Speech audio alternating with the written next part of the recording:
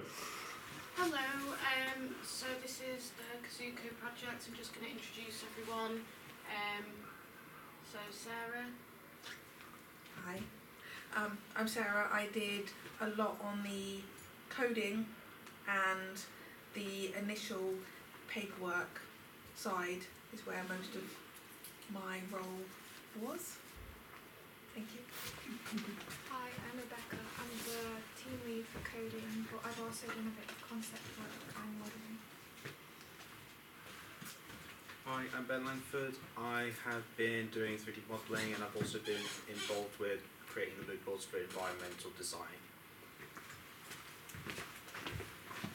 Hi, I'm Emily Annette and I've been the team lead for the 3D modelling, so I've been doing a lot of the 3D modelling.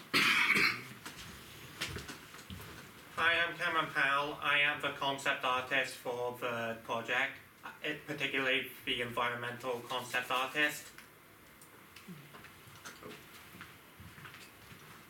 I am Ben Jones and I'm part of the 3D team and I've been doing 3D models. Hi, I'm Adam. I'm also part of the 3D modelling team, but also I've been doing a lot of the initial paperwork for this.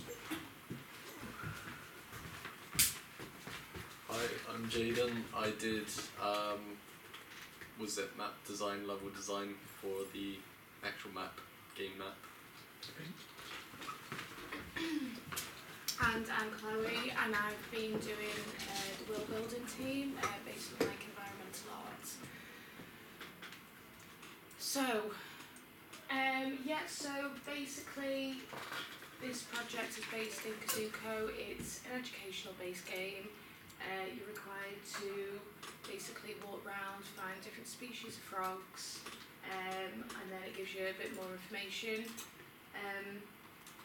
So basically, I'm going to start with the mind map. So this is a collaboration mind map between the team, and then it gives basically all the information included for the project. For example, assets, culture, sound, environment, market analysis, and mechanics. This is the team Gantt chart, so it's basically all the tasks included for the project. I created a weekly basis one, but yeah, so obviously it's showing the progression through the project and what needs to be done by certain times to stay focused on it, on each like mini deadline, let's say.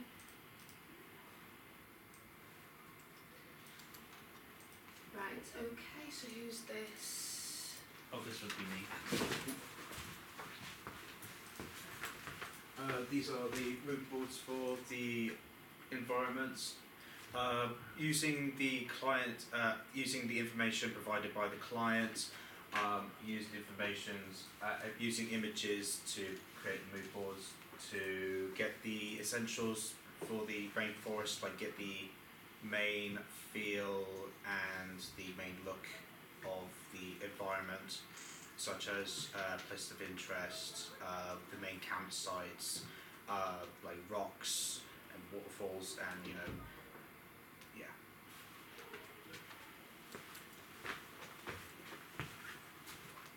And that's the second half of it. Okay.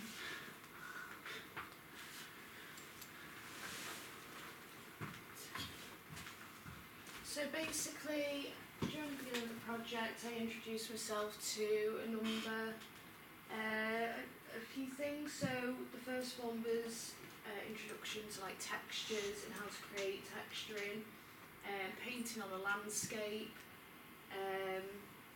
and foliage painting. Basically, so they were the main focus points. So this one was procedural foliage and painting foliage on a landscape.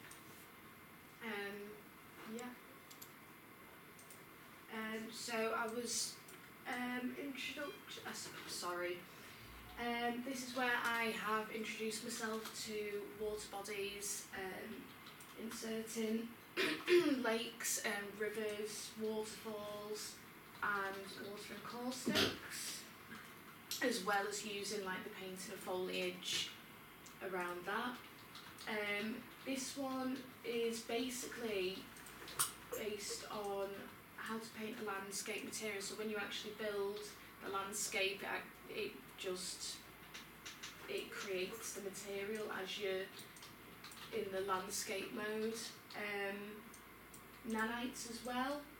I've introduced myself to that. Obviously it's all about like realism, so I've done that, and the Trait software, creating my own foliage, and then you can import them into the actual project. This one basically is, so I created the landscape for the Cusuco project, basing it off the map, and then I imported the textures, used obviously my previous research knowledge, put the main river in, and just painted a few foliage basically, and test played.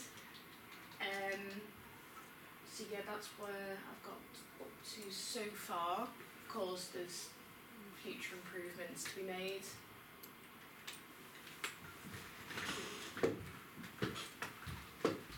Okay, so I've been working on a few of the 3D models. So I've been going for the more complex models, but I started off relatively simple to kind of build it up. I first started off making a insect repellent, but I don't have the screenshot on me, but it is quite simple. But then I went on to the radio in the middle, which I later go back to apply a normal map onto it, which I feel really improved it. I also did the microscope, which was actually quite a complex model, but I did try my best with it. I had to look up a lot of references for that one, just because it's such a unique shape. This is where I went into looking into normal maps. So I made the corkboard, and I went back to the radio as well. I wanted to do it, although the corkboard is a very simple shape, I wanted to improve it, so that's where I brought in the normal map, and I really think it gave it a really nice texture. And I also went back to the radio as well to add a normal map onto that. I also looked into cloth a lot, just because it's a little bit more complex modifier on 3D Max to deal with. So I started working on that and made a tent cover and shelter. The tent cover will be used later in another, as an overall model later on. I also went into doing concept art, because I wanted to look into adding background characters for the game. So those are my concept art for, well, model sheets for them. And then I started doing the models. So those are still very basic. And they obviously need to be improved and worked on, but they are the basic shapes that I've gotten to so far. Jumped ahead. That one. Number one. There we go. So I went back to my research on cloth.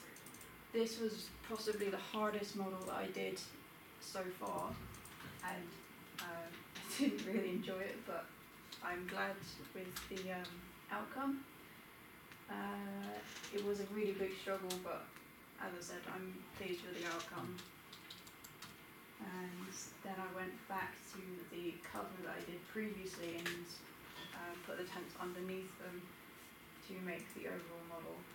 And I imported them into Unreal to test the scale. And then my favourite model so far is the generator. This was textured in Substance, and I'm glad I did it in Substance because I'm actually really pleased with it, pleased with the texturing.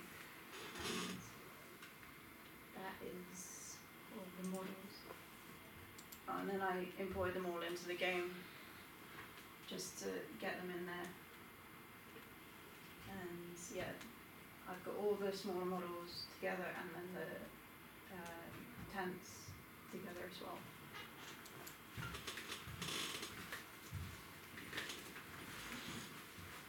These are a couple of environmental sketches I have cooked up. On the top right, that was a sketch I did on paper. I decided to not sketch my environments on paper because I thought they were too time consuming and they looked rather disproportionate. So I decided to trace over a couple of photos on Photoshop. I began to use, I heavily used the pen tool, particularly the shape option, but I also used the paintbrush tools with different settings to draw the assets in the background.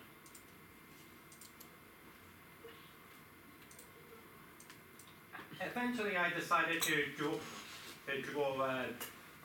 an environmental concept of the camp, but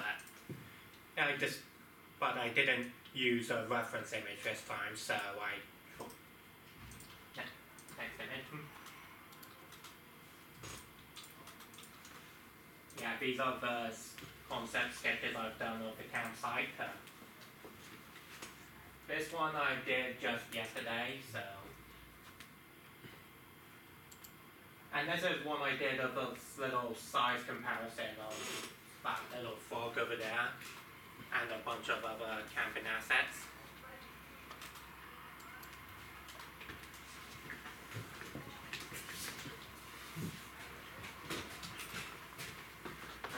So I started on paperwork, so I did the HP, I think this might be both. The HP, but this is an old screenshot. It's a bit more up to date now and actually looks better. And then my sections of the GDD, I also worked on those. And then my input to the mind map, that's like my own one, and then got helped input to the bigger one. I then worked on a bit of UI concept while I was, I don't know, but I decided to make these. I had an idea in my head and I wanted to get it on paper, so I did this. For the menu design, I kind of based it on, I looked up the actual site and there was this sign at the entrance, and I thought having the sign at the entrance to the park would be a good idea to have it as like the entrance to the game. So I designed a main menu based on that. And then a couple of just simple UI tooltips and counters for the animals, and then like a day and night, but they were done late at night and I could probably do better. I made 2 models. The roll map I am happy with. The first aid box I'm not happy with. So the first aid box I plan to redo because I can do better than that. That's terrible. And can we go back please? I'm not done, thank you. The roll mat, however, I did a couple of iterations, and that was like I think the 3rd or 4th time that I'd gone over it, and I finally figured out how I wanted to make the sides go in to make it look rolled up, and I think it came out really well. Then I did code, which is where I put most of my work into. This is a couple of screenshots of the inventory code, but there is a lot more. When it goes into it, I just wanted to get a couple of screenshots in to show some basic bits. And then I have got a video, but it didn't work on here. If you go to, don't close it, but go on the folder, there is a little video that I uploaded in the same folder. No, up, that one. And then this is a little video of my code working.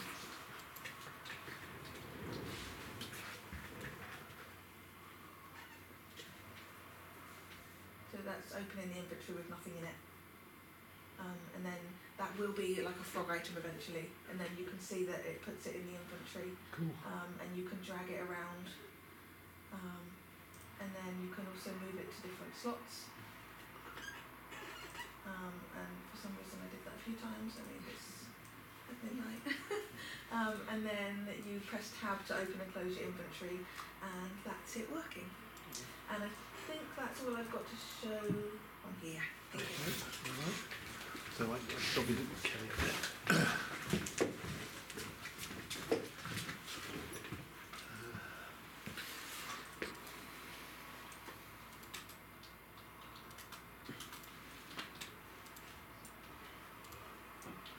Okay, Kelly, we're up to your section now. Okay, this is all being recorded. Okay, so I don't know if you want to add to anything what you've said so far.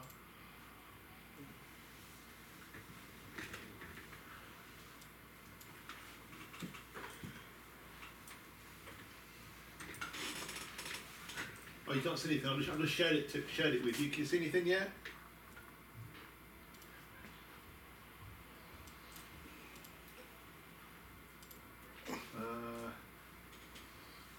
You might not be able to see the projector possibly.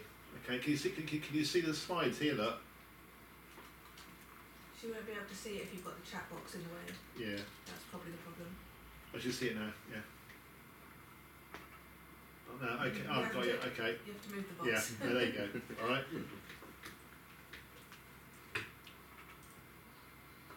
Okay, so that's what you did as far as you got last time. Okay. Obviously, you're still working on the code and stuff, aren't you?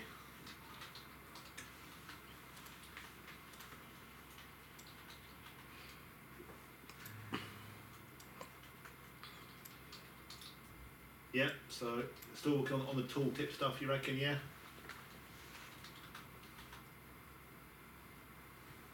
So we finished the UI concepts and they're in the folder, great, okay. Anything else to add, Kelly? So what I would do is, once you get the tooltip stuff working, do a screen, do some capture footage of it with OBS or something like that, so you can actually see it working. Okay, good, okay, fine, okay. Okay, who's next? Adam. Yeah, I think, yeah. Okay. So a lot of this, this is some of the stuff I've done so far. Most of it's all sort of the pre-production side. So the first thing I did was create a mood board of all the animal species that were present in the park using all the resources we're given.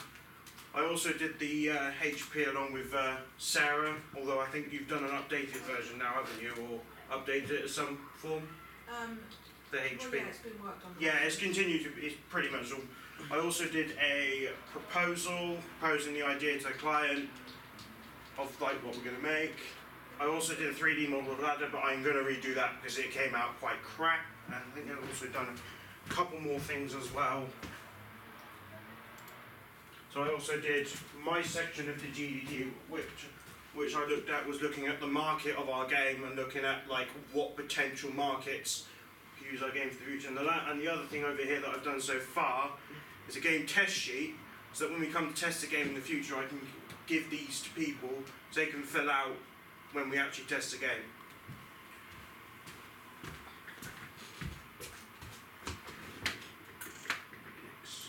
Now, Hello. Okay, so far what I've done is, I've been mostly sick for a couple, so I've missed quite a few days, so,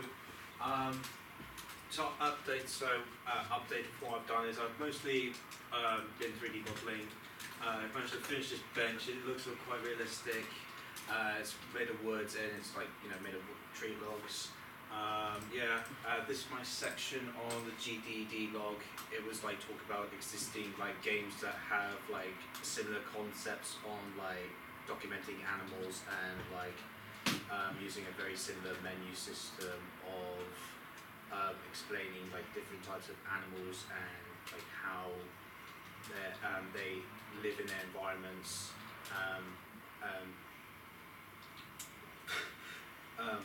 Shit, sorry. Sorry, I'm a bit nervous. Moving on. I did a 3D model of this water barrel here. It needs a little bit of work, but I'm quite happy with it so far. Yeah. So I've made a coding list for the coding team. I've made a pick-up system, so basically you can pick up any animal, maybe some objects. I've made a torch system, which works when you press F, and you can turn it on and off. I've added stuff to the GDB as well. I've made 4 creature models, and I've also shown the UV maps, which I'm not too happy with all of them, and also some of the normal maps are not too great. The frog was an old model made by previous students, but I fixed it because the original model was quite simple and needed fixing. And these are some concepts I've made of various frogs and salamanders.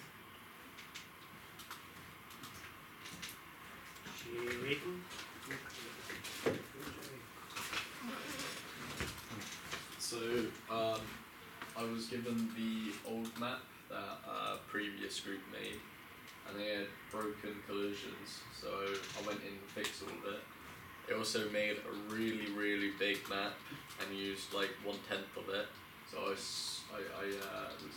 made it a lot smaller, and then they didn't have much in terms of where players can go, so I added in a mountain area, so we've got different terrain as well,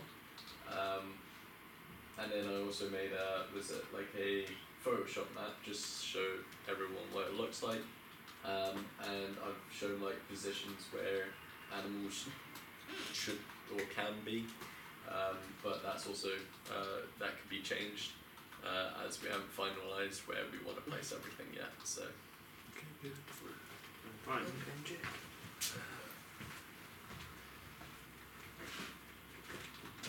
So this is my mood board I've done, which is the campsite for the area we're kind of trying to go for.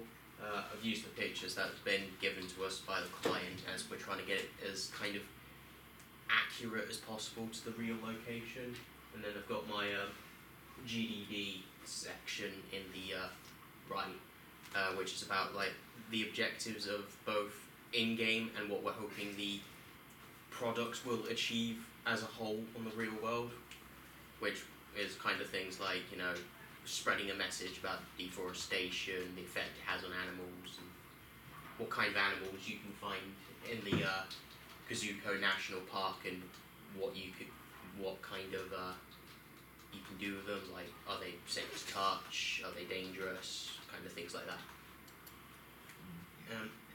These are the models I've created so far for the product. I haven't textured any of them, or if they do look textured, because I've just added like a quick kind of image just to make it look a little nicer when rendering. I'll have to go back and change and remodel some of them, as I have used some booleans, which is a big no-no, don't do that. And then that's the model I'm working on at the minute with the axe. I am hoping to get on with the day-night cycle once we've got the tooltip coding into the game, so I can then get started with mine. That's it, yeah, that's it. Okay. Okay, Chloe. Alright, so how are we intending to go forward in part 2? So in part 2, obviously everyone's skills that everyone's learned is going to be implemented into the game. It's going to, all the mechanics and everything, and then you will be able to actually walk round and pick up and search for the animal species. Visually, it'll just evolve and look, you know, it needs to look real as possible. So so plan 2, get everything in, working correctly, looking good, and hopefully the outcome will be absolutely fantastic. So with the new terrain you did last night, is the water working with it now, is it? Yes, Okay, yes, good. so that's all working, that just needs improving, more like detailed, you know. So we need to make sure that the river's in there, make sure there's loads of reference we've got for that now, so have a really good look at that and try and mimic it as much as possible. That's it, yeah, I've just got the basic. And make it interesting, so maybe I'm like maybe 3 or 4 trails, you know, in the river, you know, just look at the reference material more than anything else. Yeah, okay, that's right. it. Okay, I think mechanics wise we're almost there, aren't we? Yes, I think so. Please get the day-night. Day and night, yeah. That's me. Okay, That's so I I think think we're once, still waiting on the tooltip. though, Yeah, aren't we're we? still. I think once Kelly gets that working, I think that's the hard stuff out of the way, isn't it? Pretty much. Pretty Yeah. much, yeah. Yeah. No, So it's all just blocking it all up. that's great. That's good news. That's really good. So well done, guys. That's excellent. Okay, that's the hardest bit done as far as I'm concerned. Getting that working. All right. Okay. All right. So it's gonna be all hands on deck for 3D next term, basically. Yeah. All right. Get looking as realistic as possible. And I've asked Steve. He's obviously sent me all the resources in relation to the frogs, snakes, all that sort of stuff. But what I'm trying to do, you're up to here. I'm gonna try and see if he is. I might go and see him actually. I want his guys to do that proper tooltip sort of like card, if you like. All right. Is it poisonous? Where do you find it? Because it's going to take ages to do that, and we haven't got time. All right. So I want to make an idiot-proof sort of like little guide type, tooltip guide type thing that we can just literally just plonk in. Just tell us what it needs to Yeah, be. for each frog basically. Okay, all right. So, and again, I think we've got the copyright for that stuff now, the resource wise. Okay, so we should be able to just lift off the images of the frog and put them on the inventory stuff. Oh, cool. Okay, all right. Yeah. Just as a note, for the HP, the only bit that's not done on it, that's not like fleshed out, is the names of the animals, because you said that you were Yeah, going to yeah. get them to choose Yeah, which ones were there'll important. be 10 frogs, So 10 I snakes. put Yeah. 5 of the frogs in because there was a little mini list on one of the Yeah, paperworks, yeah, and the rest I've just put in numbers Yeah. where the names will go yeah. basically. Okay, to show. we'll sort that next term. That stuff. Okay, Yeah. all right. All right. Other than that, I'm quite pleased with where that's gone. I think now you've got the mechanics hopefully sorted. That's huge. Wasn't there another video that Jaden put up? Oh yes. Yeah, can I see that? Or Yep. already that's a big improvement on what they did a few years back, guys. That's really good. So well done. It's that one, isn't it, Yeah, Jaden? yeah, it's I that. played it 17 minutes ago. Sarah wanted me to add the inventory. I am very proud of my inventory. That's why. You should be. The rerun. It's a very good. It's a very good infantry. I only show it for like 2 seconds. That's alright, Sarah gets And then an I extra walk into a bunch of logs. That's great. No. So the aim for this one, guys. Listen, guys. The aim for this, I really want to bring this to the Royal Cornwall show with the Roman one, hopefully. Oh yeah. Okay, and it should get quite a bit of press because it's educational based. Okay, I'm sure the college will promote it. Okay, all right, I will if they don't. Okay, and I know Steve will. Okay, and I'm hoping Kick their starting next September, his students might be using this.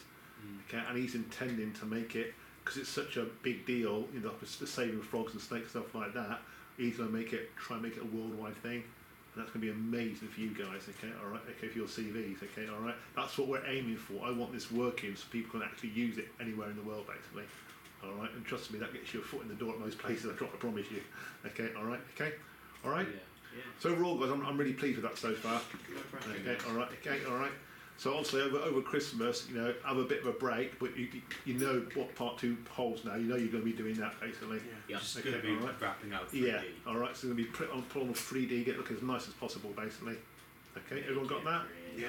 Good. Well done, guys. That was good.